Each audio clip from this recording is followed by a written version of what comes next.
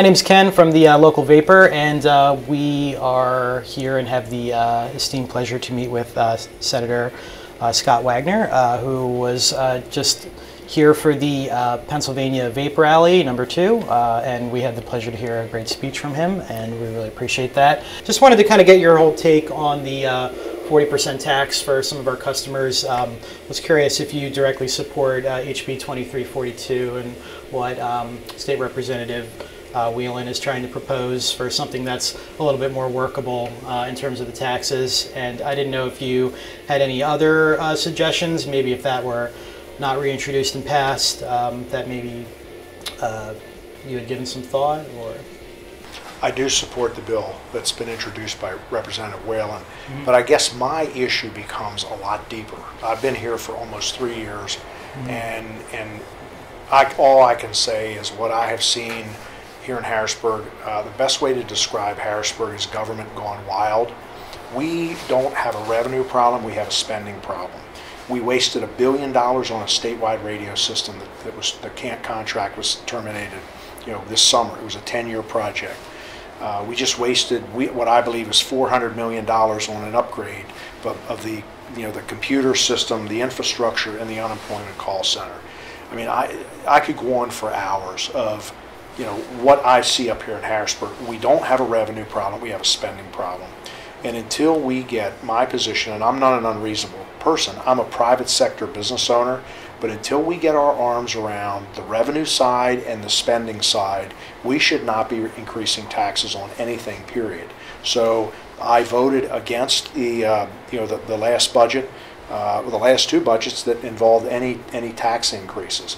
So I mean, I think we have to turn over rocks. We have to find out, where we're wasting money.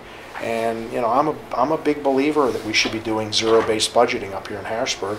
And if we did that, I think the first year we'd probably find somewhere between $1.5 and $4 billion. Well, that $1.5 and $4 billion is a drop in the bucket compared to what, you're talking about generating through this 40% tax. So, sure. There's accountability that is required up here, and there's zero accountability.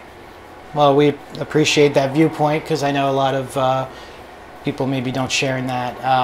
As far as the sort of trend to tax specific industries, I know that if the state does need to generate revenue, and we've spoken with State Representative Mary Jo Daley, who's not necessarily in support of the vaping industry, but her argument is, well, money needs to come from somewhere. Do you think that maybe the solution might be a more unilateral tax, or just really just controlling the spending in general? Well, for me, it's more, I'm here on a bigger picture. Okay. I mean, what you're talking about, picking one industry, and when Governor Wolf came into office, he was talking about taxing the natural gas industry, and they're talking about changing fees that casinos generate to the state. They're talking about different taxes.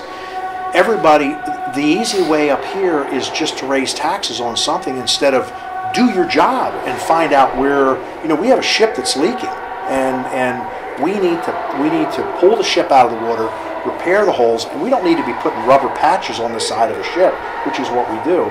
We need to pull the ship out, and we need to identify where number one, we need to have scuba divers down in the swamp figuring out where the leaks are. Sure. And then you get you take spray paint. There's underwater spray paint, I'm sure, that you spray paint where the hole is, where you're leaking, and then you pull the ship out and everything's marked and you fix it. And you use steel plating, you don't use rubber patchwork.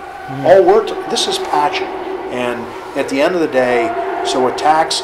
The mentality up here is that we're gonna pass these taxes, whether it's on your industry, whether it's cigarette industry, tobacco industry, casinos or whatever. And if you just keep taxing, you're going to have less consumption, which is maybe the agenda of some people. But at the end of the day, you're not going to be ahead of the game on the tax revenue. The bottom line is, listen, I'm 61. I'm looking around. I think you're probably half my age, or similar, in your 30s. Give or take. This madness has been going on for years and years, and it's time to get our house in order financially.